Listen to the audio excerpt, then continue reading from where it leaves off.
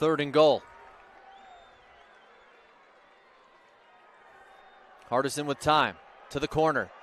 And it is incomplete. Look.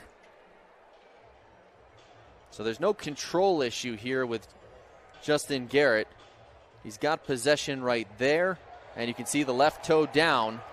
And that looks like it's going to be a touchdown catch. Over a field goal to be able to stretch it out to a 3-possession game. 3rd and goal. Tyron Smith, the motion man.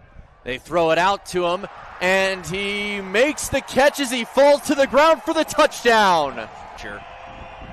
Here on 3rd and 6. Now they drop back.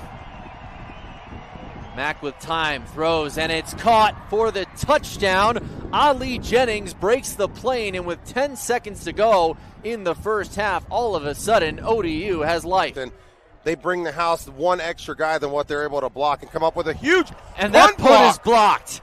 And it's scooped up by the Monarchs. And the Monarchs are in for 6. And talk about a momentum for Old Dominion. Now it's 2 weeks in a row. They're on a tear coming out. Is lined up at wide receiver on the bottom of your screen. So direct snap to Hankins. He waits for blockers, trying to get to the outside. Hankins somehow finds his way into the end zone. A patient run from Dion Hankins, and he backpedals his way across the goal line, and the Miners are back in front with 6:59 to. Big play here to try and force it to 7.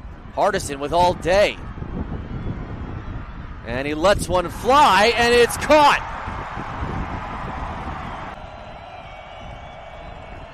Play clock down to 6. Mack with time, taking a deep shot, and it's overthrown and intercepted.